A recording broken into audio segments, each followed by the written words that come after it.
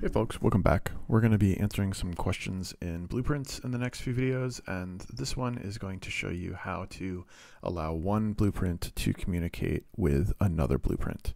So I'm going to start from scratch with the first person template. You can go ahead and put this in your own project if you want, or you can start a new project and start from scratch as well. So what I always like to do just to visualize what I'm looking at is go to Shapes and Cube and bring a cube into the scene, scale it down so it's just a marker on the ground, and drop it to the floor. I also like to turn it into a blueprint right now of just giving a name of BP cube.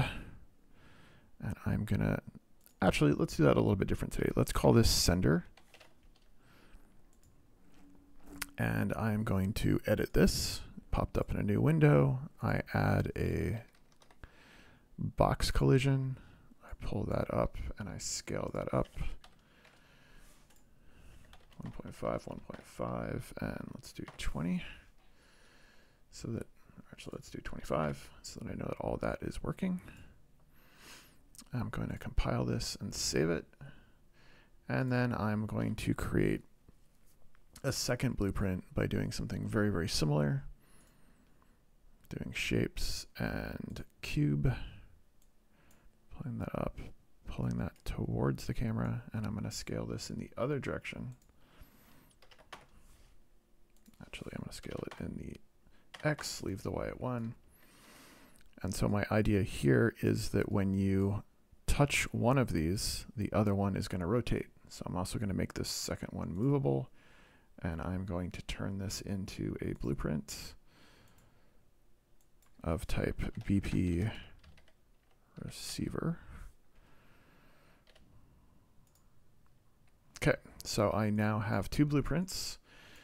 This one here is going to be my receiver, and the other one is going to be my trigger. So what I would like to do is go into the event graph for the receiver, and I'm going to create a new command that is going to be a custom command, custom event. And I am going to call this receive. And so when I call receive, it is going to do something. And let's say, let's create a timeline. And my timeline is going to be, I'm going to set this up to be a rotator. I'm going to double click it. I will create a new track, which is a float. I'm going to right click to add a key of 0 at 0. And then I will create another one that at 5 seconds is 90. So my idea here is that over 5 seconds, this will rotate to 90 degrees. That's the way I'm going to try and use it. So I'm going to go back to the event graph, and I'm going to say update set actor relative rotation. And it's going to be target self. That totally works. And then I'm going to pull this track off to plug it into new relative rotation. But what I really want to do is I want to make a rotator. And I'm going to do that from roll, pitch, and yaw. Excuse me. And that's going to allow me to plug this, and I can change which one I want this to go into. So right now I think I'm going to try Y, and I'll plug that in there. And so when receive is called, it's going to play the animation, which will allow this to set a rotator and set the rotation of our cube. Okay. Now, in order to test this and make sure that everything seems to be working fine, it might be a really good idea for me to have some debugging commands in here of just some alerts to say receive, so that I know, even if it doesn't happen on screen, like if you forget to make your object, your blueprint movable, and it doesn't appear to be working, but everything's working except you forgot to make it movable, this will help you out. It'll let you know where the problem is. Okay, so my receiver appears to be fine. Let's open up our sender. And so the sender, when I overlap, it's going to say, let's put our print string here. It's going to say overlap. And then what we're going to try and do is we're going to try to cast to, and then we're going to try and cast to our BP underscore receiver. Now, because you can have multiple blueprints in the scene, we need to specify that it's this one that we're trying to send our information to. So the way that we do that is we create a new variable, and this is going to be of type actor, object type actor object reference. This is going to be the receive target, receive tar, as I like to call it. Drag receive tar into the scene, get receive tar, and I'm going to plug that into this object here. Now I want to make that public so that I can set this variable. And I'm going to tell it, as BP receiver, I'm going to call the receive function. So when I overlap, it prints overlap. When I receive, it tells the receiver to play the function. And let's put a thing in here of print string so that we know if we are sending. And we should also have one to know if we are failing. Print string fail. Okay. Now we are going to compile this and save this, and this one is already compiled and saved, so I want to move this out of the way. I select my sender in the scene. I look at my details, and I scroll down until I get to my default where my variables show up, and I'm going to specify which object I want to have working here, and it's BP receiver. So it now knows that this is the object. And again, that's the name of my blueprint. Let's close all of these. But what if my blueprint was renamed to BP receiver in scene, or whatever you want it to be called? If I then select this one, I know by this name it's specific to the object in the scene. So if I playtest this, if I walk up here and step on this, it is overlapping and it's sending and it's receiving. So there we go. That is how I can have one blueprint tell another blueprint how to do something. Now that animation has gone all the way through and then stopped. So the other thing that I can do, if I want to make this a little more complex, where'd my blueprints go? They're over here. If I wanted to have this receive, rotate, triggered on all of this business, this would work, but what if I wanted to trigger it and then have it go back? Well, I could also set a variable which would be Boolean, which would be, is this triggered? Let's actually change that to is triggered. And so is triggered, if this happens, we're gonna wanna set it as it's been triggered. So we can do that anywhere within this string. It's usually better to do it early. So what I'm going to do is I'm actually going to put it up here, and I'm going to say is triggered set. So when we get the print string, it's going to say is triggered is now true.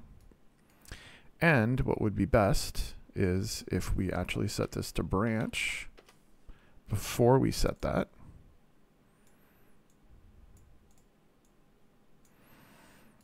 And then we will get the is triggered, and we'll say if is triggered is true, then we want to, well actually if it's false, we're going to do this, alt click to remove that string, and if it's true, we're going to instead, actually let's pull in is triggered first, set is triggered. If it's true, we're going to say, no, let's make it false. Let's turn it off, and let's set this to reverse. Let's compile that. And let's try playing this now. So if I hit it once, it's going to rotate, and then I step off. And if I hit it a second time, it's going to go back. And so if I sort of dance over it, it's going to go back and forth. So this is essentially operating as a switch. Now the other thing is if I shoot, my collision on that blueprint is not set to receive projectiles. So I have a student who's trying to use this exact same thing right now, but trying to use the projectiles to trigger these other blueprints to move.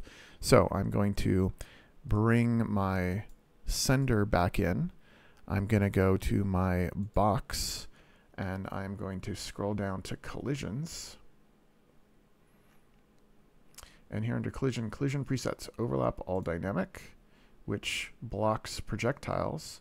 Now I could go and try and set this as a trigger, which usually means projectiles are ignored. For some reason on my machine lately, it actually means that that's working. I don't know why that is, but what I usually do here is I leave it as overlap all dynamic, and then I set this to custom, and I change projectile to overlap. I then compile and save, and I now press play. And if I grab the gun and shoot through that, I now trigger this invisible collision box here, which sets that animation in motion. And if I do it again, it rotates back. And if I do it again, it rotates forward.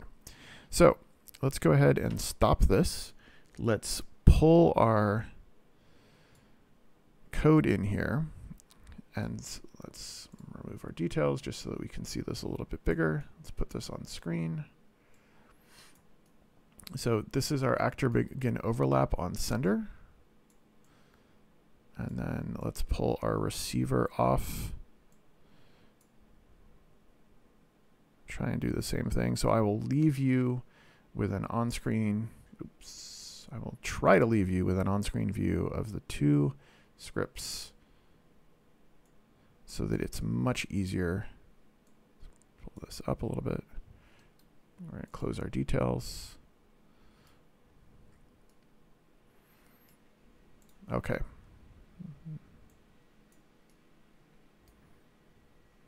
Here we go.